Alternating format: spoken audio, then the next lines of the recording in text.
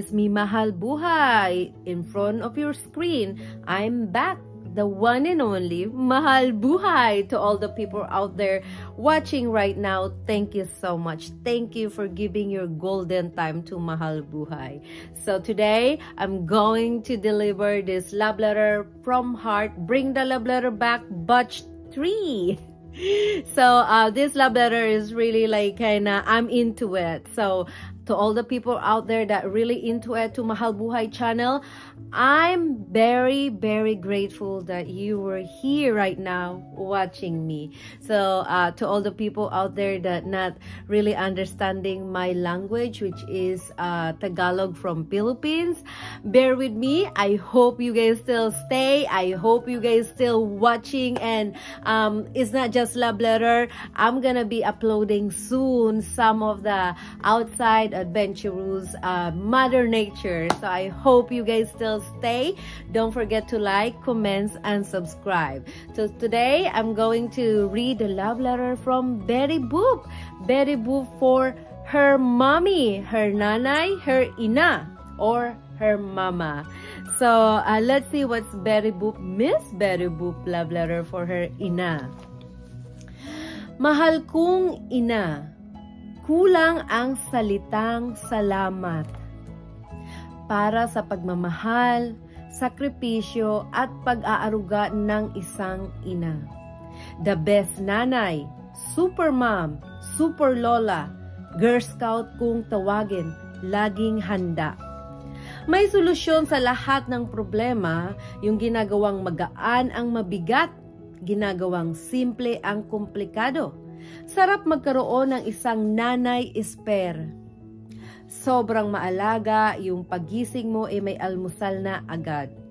Mahilig magluto, yung di pa natapos mananghalian, merienda at hapunan na iniisip. Kapag may bisita, todo effort siya. At syempre, chika-chika na din. Siya interview dito, interview doon. Yung tipong bisita ko, tropa na din niya. Walang out of place. Oh, ang sarap naman nitong nanay spare. Lahat welcome sa kanya. Feeling ko nga sa kanya talaga ako nagmana. Kuhang-kuha ko yung ugali niya. Yung isusubo na lang, ibibigay pa sa iba. Pag may nanay kang ganon, swerte ka na. Dapat habang nabubuhay pa lang mga nanay natin, iparamdam natin kung gaano din sila kahalaga. Kadalasan kasi nagsisisi kung kailan huli na. Siguro kung ipapanganak uli ako, pipiliin ko pa din na maging nanay kita. Proud bunso here. At si tatay pa din ang maging tatay ko. Kayo pa din ang gusto kong maging pamilya. Matik na yon. 24 years na ding wala si tatay, sobrang na-depress ka nun. Yung tipong susuko ka na. Pero salamat nay, kasi pinilit mong bumangon para sa aming mga anak mo. At nakaya mong itaguyod kami at makapagtapos ng pag-aaral. Di man natin natupad yung dream house, sana sa Ilocos, kahit paano, stable naman na tayo dito sa Maynila. May maayos at komportableng tahanan, sama-sama at salo-salo kung anumang biyaya na meron tayo. Masayahing pamilya, kontento na ako doon. Malayo sa sakit at kapahamakan. Kayo ang buhay ko. Kayo ang kayamanan ko.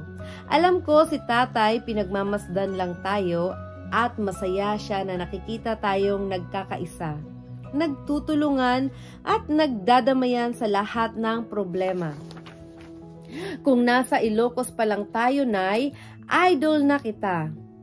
Napaka-multitasking mo sobra. Kahit busy ka mag-asikaso at magluto para sa aming 5, may mga alagang baboy, pato, aso at pusa pa. Mga halaman mo na araw-araw mo ding kinakausap para masipag mamulaklak at mamunga. May small business ka din nun, buy and sell. Extra income, sabi mo nga. Yung mga items na binibenta mo kapalit nun sako-sakong bigas. Mga kain-kain na mangga, iba't ibang klase ng prutas, ang dami sobra. Bukod doon, pumayag ka pang maging presidente ng PTA, Parent Teacher Association. Nagluluto pa kayo ng mga pagkain para sa aming mga estudyante.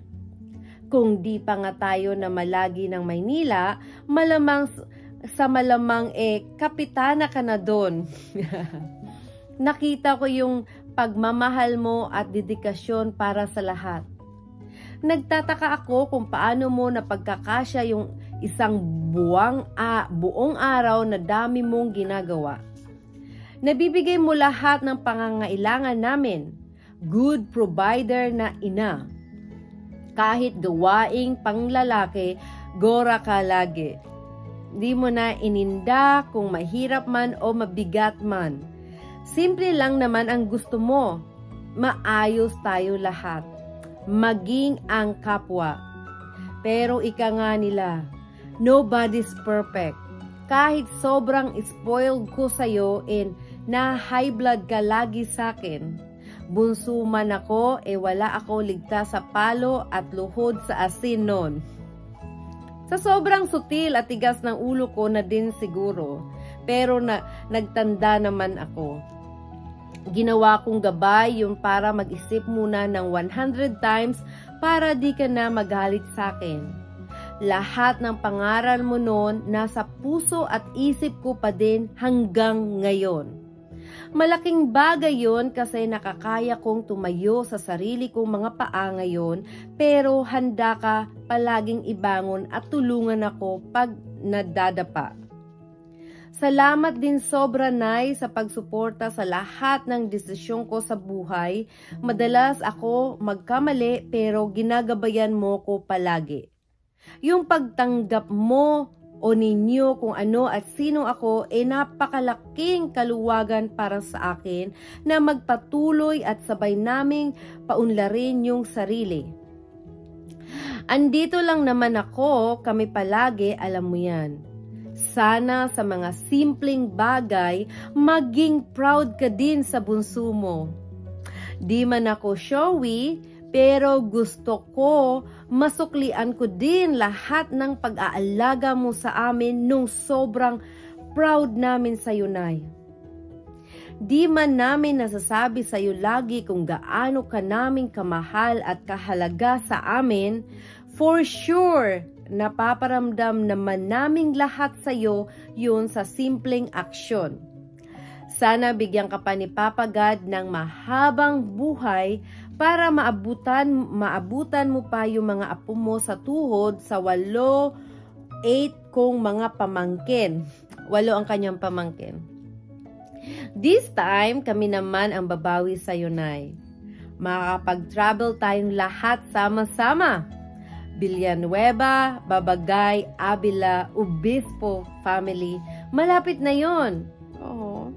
Konting push pa. Makakamit natin lahat ng pangarap natin basta lahat tayo sama-sama. Salamat din po, Mahal Buhay, nakapagsulat ako nito. Malaking bagay para sa akin na sariwain yung pagkabata at mga maibahagi sa lahat kung gaano kabusilak ang puso ni Nanay. At dahil sa YouTube mo, nakakapag-banding kaming pamilya habang nanonood. More power po sa ating lahat. Godspeed. Teka, komeka, nagmamahal, Betty Boop. Hey Betty Boop, ako ay kinikilig. Yun ang pinaka-paborito ko sa huling pagbasa ng Love Letter from Hearts. Yung kiligin ka. Oh my gosh, thank you naman for sharing that love letter and telling that story. So positive. It's so grateful na appreciate mo na I see you, Nanay. I see you how hard working mom, how provider, Nanay you are. Nanay Esper, shout out kay Nanay Esper. thank you at naging bahagi kayo mula start hanggang ngayon, mula umpisa ng Mahal Buhay Channel. Super thankful. I feel so good every day thinking that there's some family, Obispo family, Avila family, Babagay family, and Avila. Villanueva. So, thank you for sharing your love to Mahal Buhay, and it's not just to Mahal Buhay, to all the people out there who's also like kinda waiting some love and some support. That's all we need right now. Even though we're not blood related, pero yung pagmamahal at support ang binibigay nyo sa Mahal Buhay Channel is nandyan. Maliit man sa ngayon ang Mahal Buhay Channel, pero sa inyo, sa pinakita nyong suporta, sa pinakita nyong talagang may video kayo na nasa TV ako, sobrang nakakatuwa. For sure, lahat ng Mahal Buhay supporter natutuwa sa inyo. Kasi hindi lang naman din si Mahal Buhay ang tinutulungan nyo, kundi ang buong taong umaasa na one day, sana yung mga sinasabi ni Mahal Buhay, sana yung mga pangarap niya, sana yung mga lumalabas sa kanyang bibig,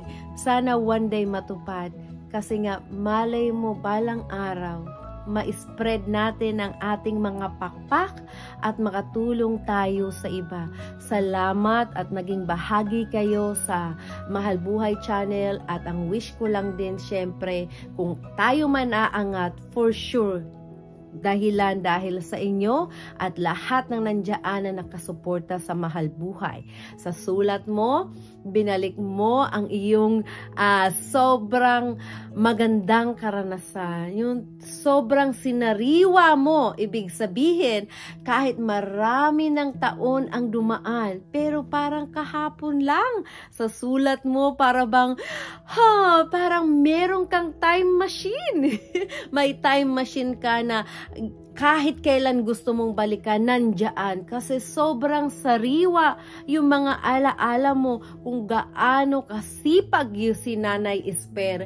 Grabe. Shout out sa kanya dahil nga sabi mo, maagang nawala ang inyong tatay, si Nanay Esper, siya yung tumayong nanay at tatay. So, pero ganun pa man, napanagumpayan niya. Napanagumpayan niya ang hamon ng buhay na kahit na alam niya na talagang wala na yung ang kanyang partner para tulungan siya, pero ginawa niya kayong inspirasyon. Ginawa niya na kailangan lumaban ako para sa mga anak ko, at sobrang huray because sa sinabi mo, lahat kayo nakatapos ng pag-aaral, at sa tingin ko naman, lahat kayo may magandang buhay. So, hindi lang naman ang magandang buhay ang nakikita ko sa inyo. Meron kayong magandang pag-uugali. Marunong kayong mag-share ng inyong pagmamahal at lumalabas ang inyong pagiging mabuting tao. From Sis Helen hanggang sa iyong mga pamangkin, nakikita ko yung sa kanilang suporta. Sana all.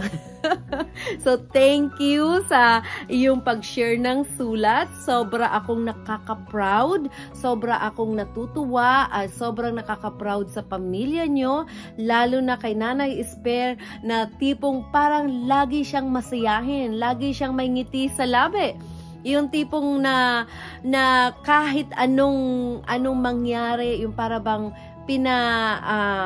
pinalawak niya yung pagiging positibo niyang tao, na kahit ang sabi mo nga ang medyo mabigat, pinapagaan niya, 'di ba?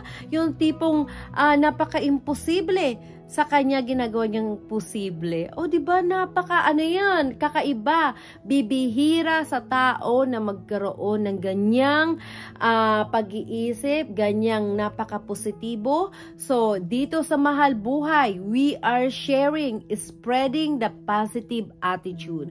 And thank you that you and your family, the whole family, the whole angkan, is nandiyan din para ma-share ang pagiging positibo. Sana tayo ay parang kabuti na manganganak na lahat ng tao na para bang ang bigat na kanilang dinadala. Pero pag napanood nila ang Mahal Buhay channel, lalo na kapag napanood nila yung iyong love letter para kay Nanay Esper, mapalitan ng pagiging positibo ang kanilang kaibuturan ng kanilang puso. O diba? Kasi yun ang kailangan natin. Sa panahon ngayon, yun ang kailangan ng bawat isa. Maging positibo kasi yun ang ating kayamanan. Yun ang pinaka-kayamanan ng lahat.